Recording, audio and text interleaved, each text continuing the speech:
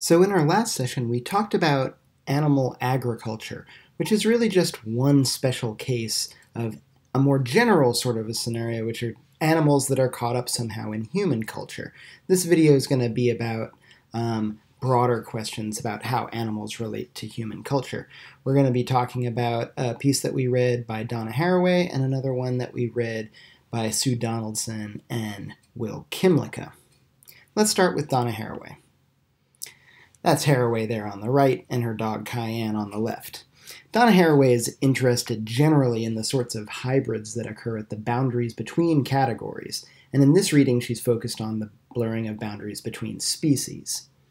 Unlike some of the authors that we've read, she's not really making many explicit moral claims or arguments, but more showing us a picture of what's possible in relationships between species, particularly, but not exclusively, between humans and non-humans. To the extent that there are tacit moral arguments in play in her writing on interspecies relationships, Harraway is working within a very different sort of moral framework than the ones that we've seen and talked about. Her focus on specific relationships between specific beings and the interdependent flavor of those relationships evokes themes that are typically found in care ethics. Care ethics represents a relatively recent addition to philosophy's moral conceptual tools, going back to the early 1980s for some of the founding texts of this movement. Arising out of a feminist critique of about 2,000 or more years of male-dominated moral philosophy that's focused on the independence of individuals and dispassionate, disinterested, abstract rules of conduct, early care ethicists sought to direct attention towards the relationships that are found in the home rather than in the marketplace. In these relationships, exemplified in the sort of care labor that's historically been done by women and ignored by men, people aren't independent of one another, but are dependent on one another and vulnerable to one another. These relationships, characterized by vulnerability and obligations of care, are deeply personal, and they're not disinterested at all. Relationships with obligations of care are thick, so to speak, and they require a lot of time and effort to build up. Often, care ethicists will argue for special obligations that exist on the basis of past relationships and interactions. In some of its less radical forms, this can sometimes look like a virtue theory with a feminist correction to a history of exclusively masculinist perspectives, where the virtues that enable us to build up caring relationships are being given their due attention. Independence from one another isn't held up as an ideal so much as dismissed as unrealistic in exchange for the recognition that we're all interdependently vulnerable and responsible to those that we interact with.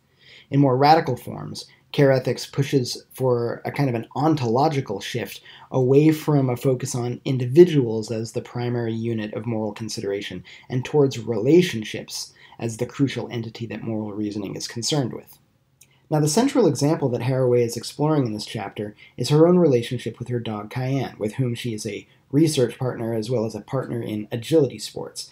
And we can see those shades of a care framework when she emphasizes the ways in which both she and her dog are not only mutually enriched in these partnerships, but mutually co-constituted. Harraway and Cayenne literally are what they are, in part because of the ways in which each has tuned and adjusted themselves in a dance of agency that is strangely both in and not in their own control. In fact, the process of domestication generally, while usually thought of as something that humans have done to non-human animals, is actually a mutually co-constituting process that has shaped both the human and non-human poles of these relationships that domestication is built out of. It is, as Harraway says, quoting Vincent Desprez, an anthropozoogenetic practice. Harraway laments that domestication is sometimes seen as an evil amongst some animal advocates, and offers a suggestion that while it has frequently been catastrophic for these animals, when we can look at factory farming for one great example of that, it need not be. There are reprehensible human-non-human relationships, and there are beautiful ones.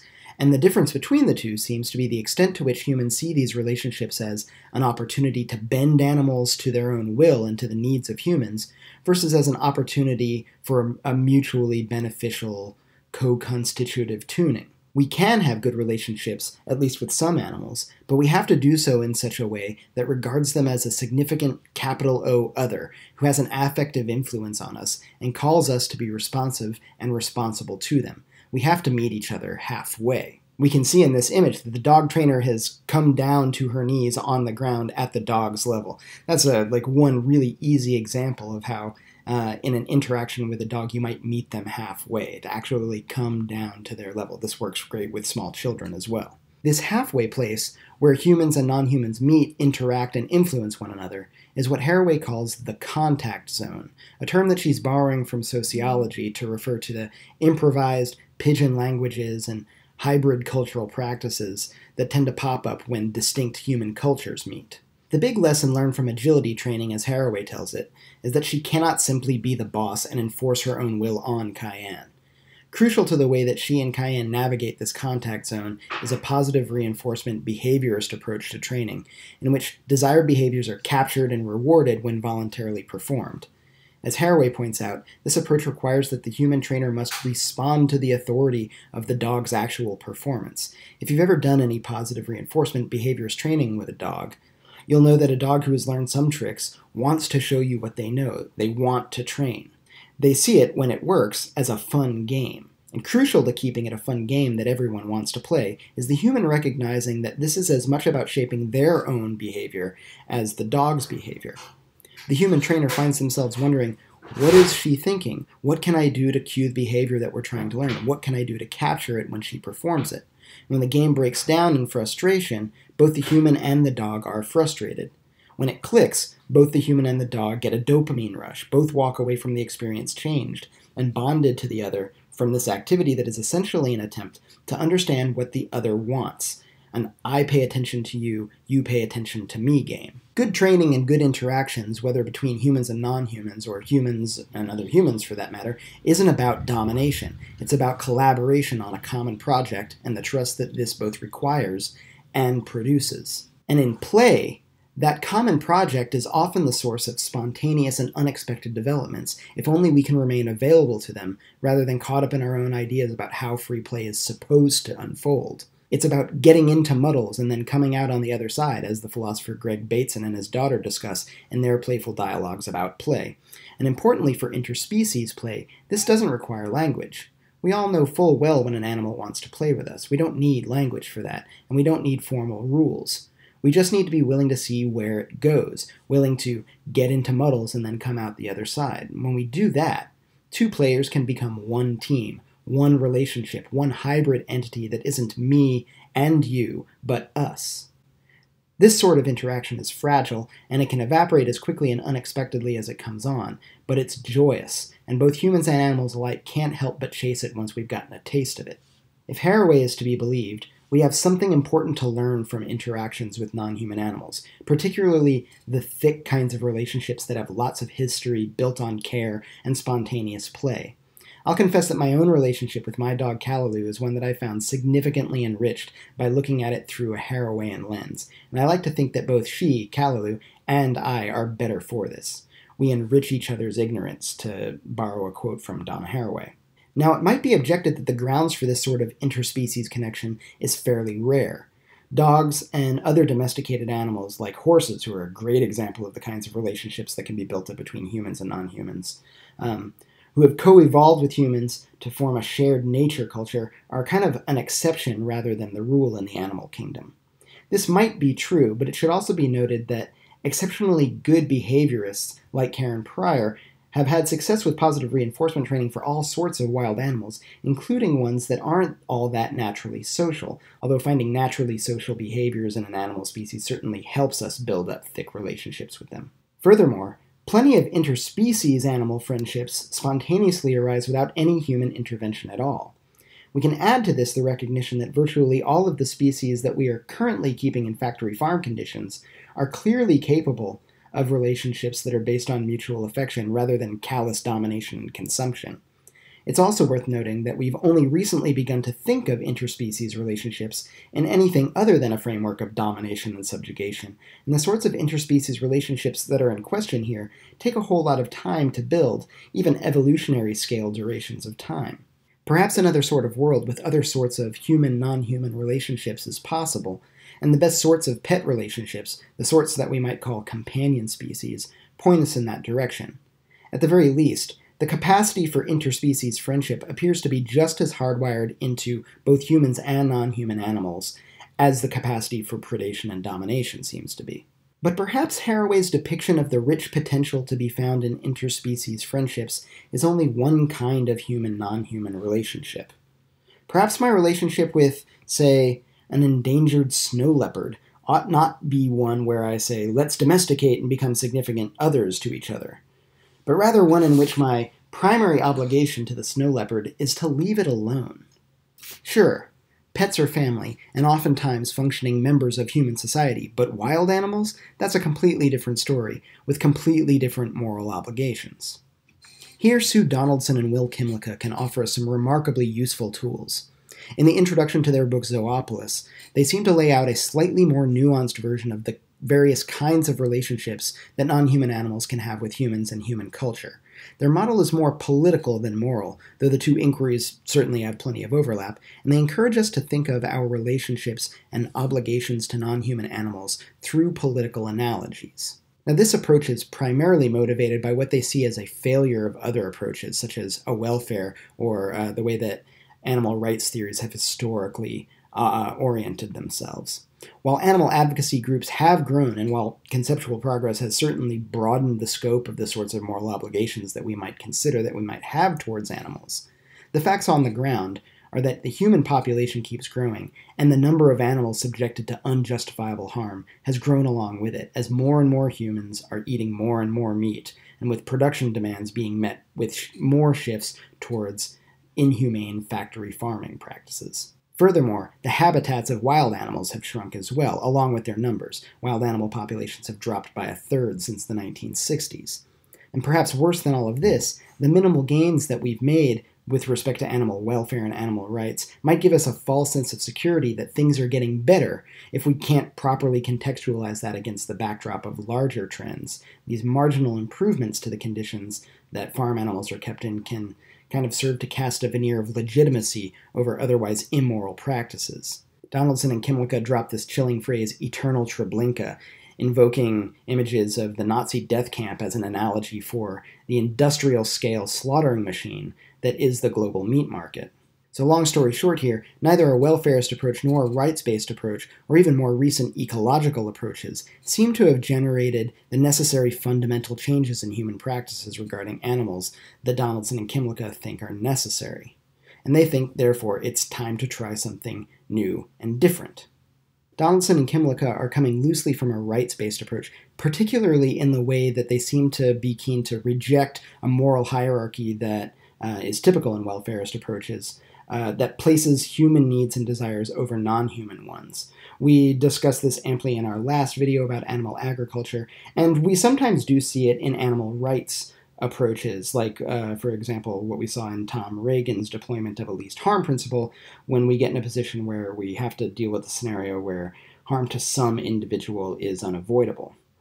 To the extent that rights-based approaches have offered serious protection for non-human animals that places them on genuinely equal moral footing with humans, these styles of animal rights theories have been politically marginalized. The big problem, Donaldson and Kymlicka say here, is that animal rights approaches have historically, following this path that's blazed by the tradition of human rights, focused on negative rights. Negative rights, as opposed to positive rights, offer freedom from interference and place negative duties on others to refrain from certain actions. Consider the usual interpretation of a right to life that protects you from being murdered, but it does not necessarily demand that anyone engage in any kind of positive behavior to save your life, for example, donating a vital organ. This is a negative right, and it places a negative duty upon us to not murder you or even to carelessly put your life at risk. But it doesn't place any positive duties upon us. In order to have positive duties, we would need to have a positive right, and most positive rights in contemporary contexts place positive duties on government really more than private citizens. Examples of these include the right to public education, and maybe more recently, there's been serious discussion of a universal right to health care. In order for a theory of animal rights to prescribe positive duties, it's going to have to get political, and that's what Donaldson and Kymlicka are here to do. Unlike negative obligations to respect universal rights to liberty, when we think of our positive obligations to other humans, it seems natural and perhaps even correct to note that these obligations vary according to the kinds of relationships that we have with others. For example, my positive obligations to my wife are more demanding than my positive obligations to my next-door neighbor, which are in turn probably more demanding than my obligations to a stranger who's living on the other side of Greensboro, which is also in turn more demanding than my obligations to some random American citizen, which is more demanding than my positive obligations to foreigners with whom I don't share a government. The kinds of interactions that are involved in each of these different kinds of relationships produce different kinds of positive obligations. We've seen this idea before. We saw it recently with Jeff McMahon when he touched on this notion that we might have special obligations that come from past actions, like having caused an animal that's incapable of surviving in the wild to come into being. We might also think much further back in the semester to earlier conversations that we had about justice, in which we noted that it seems like we might have special positive obligations to clean up a mess or fix a problem if we're part of the reason for why that problem exists. So what kinds of relationships do we have with non-human animals, and how do those map onto our intuitions about the kinds of political obligations that we have towards humans? Now, it's tempting, and not unusual in animal rights theory circles, to think that all of our interactions with animals are necessarily exploitative, and that our only real obligations toward non-human animals is the negative obligation to leave them alone and not interfere with them. Now, hopefully Harraway has given us some good reason to be suspicious of such a claim. If not, perhaps it's enough to recognize that completely separating ourselves from all non-human animals such that we don't interact with them at all is not only impossible, but seemingly foolish to even try to aim at. Still, this attitude does seem to fit well with our obligations to wild animals in a way that mirrors our obligations to, for example, other countries. In both cases, we have a bare minimal sort of relationship with these individuals, with virtually no direct interaction with them. In both cases, the prevailing intuition is that first and foremost, we have a negative obligation to not interfere with these folks. And only if we fail to do this and cause some kind of harm to them do we have any positive obligations to intervene and remedy that harm. Now, there might be a slight complication with this analogy in that many wild animals are not outside of our national borders, but within our national borders, unlike most other foreign nations. But we do have a good analogy in the sovereign nations of indigenous peoples who live within U.S. borders. But there are plenty of other animals that we cannot avoid interacting with, and it seems like these demand other sorts of obligations. The strongest sorts of these relationships concern those animals which are fully integrated into human society, like pets and livestock. These species are incapable of surviving on their own in the wild because of their history of interaction with humans. We cannot just leave them to fend for themselves because we are responsible for their inability to do so. The political category for humans that seems most analogous to this is the category of fellow citizenship, which includes all of those humans who are fully and formally integrated into our society and with whom we have fully interdependent social entanglements and social contracts. In many ways, we already perform these sorts of analogies with some animals, the analogy of treating them as if they are full-blown citizens. Consider pets, especially those who have jobs that contribute to human society. Scratch that, not a human society, but a shared human-non-human society. We tend to think of pets as family members, and it's notable that the American Kennel Society certification of basic training for dogs is called the Canine Good Citizen Test. Following Donna Harraway's analysis, we can see that there are already lots of really good models for the sorts of healthy relationships with positive obligations that we can have with non-human animals that we've intimately bonded with. However, we might need to be wary of how much work we're asking sentimental attachment to an animal to do, because there are lots of other animals who are fully integrated into human culture whose treatment is nothing like the sort of treatment that fellow citizens are owed. Most obvious of these is the eternal Treblinka of the factory farm, which looks more like slavery, or perhaps something even worse than slavery, than it looks like citizenship. This should be a clear sign that such treatment of these kinds of animals is way off the mark. We don't directly interact with these animals while they're alive in ways that could produce the kinds of sentimental attachments that we have towards pets, and it seems like that might even be by design. But nonetheless, these animals are no less a part of our human culture and society than pets are. It seems to be a strange sort of speciesism that arbitrarily picks some of these animals as near citizens and others as doomed to torture and slaughter. And if you think that it's only the killing part that makes this wrong, consider the strong analogies that get put forth by eco-feminist thinkers like Carol Adams that compare the production of milk and eggs to the sexual violence and slavery that's imposed on human women. Somewhere between the independent sovereignty of wild animals and the quasi-citizenship of pets and other domesticated animals lies a rich continuum of animals that are what Donaldson and Kymlicka call liminal denizens, partially interacting with humans and partially independent, at the frontiers between human culture and wilderness. These include animals like pigeons and squirrels and raccoons and foxes, geese, and pollinator insects and countless other species, including Davis's Animals of the Field. We might ask ourselves, what kinds of relationships do we have with these animals, and what kinds of political analogies do we have with that kind of relationship? Well, Donaldson and Kymlicka direct our attention to non-citizen residents for an answer to this question. That is to say, people who don't have citizenship but are still living within communities, including but not limited to illegal immigration. Now, perhaps this is a dicey analogy to be working with here, as currently at least, we don't really seem to have figured out a just and humane way to deal with human non-citizen residents, but it's an instructive analogy nonetheless. And clearly, there's a wide range of some kinds of positive obligations that fall somewhere between our obligations to wild animals and our obligations to fully domesticated animals. Perhaps we have some level of positive duty to care for these animals, while also recognizing that they are neither interested in, nor capable, at least as of yet, in being recruited into cooperative citizenship with us. Maybe we should have some level of positive duty to try to create a path to citizenship, so to speak, for those species that seem like they might be ready and willing. For example, as some hypotheses concerning the ways that we first welcomed a few special wild canids that would eventually become the ancestors of all domesticated dogs into our communities. Maybe we should seriously consider the obligation to feed hungry denizen species, while also carefully considering the wisdom of these practices vis-a-vis the safety of humans and of the animals as well that are concerned, or to provide them with medical care when they get sick or injured. These all seem like no-brainer type questions when it comes to pets and other quasi-citizen animals. Of course we should care for them medically, and we should provide food for them, and we should try to bring them into relationships with ourselves and other humans when we're talking about pets. But these also seem like arrogant intrusions when it comes to wild animals. But there's this complexity and ambiguity of how we might answer these questions when it comes to denizen species like raccoons and squirrels and pigeons and maybe even bears.